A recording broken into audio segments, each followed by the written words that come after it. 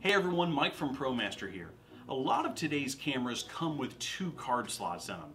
As a wedding photographer, I'll use my second card as overflow for when I fill up the first.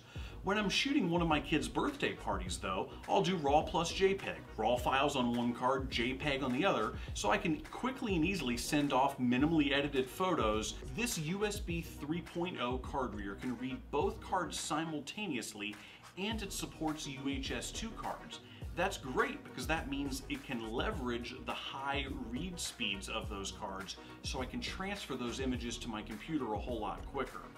These card readers tie in perfectly to our Velocity Cine cards, which have some of the fastest read rates out there on the market.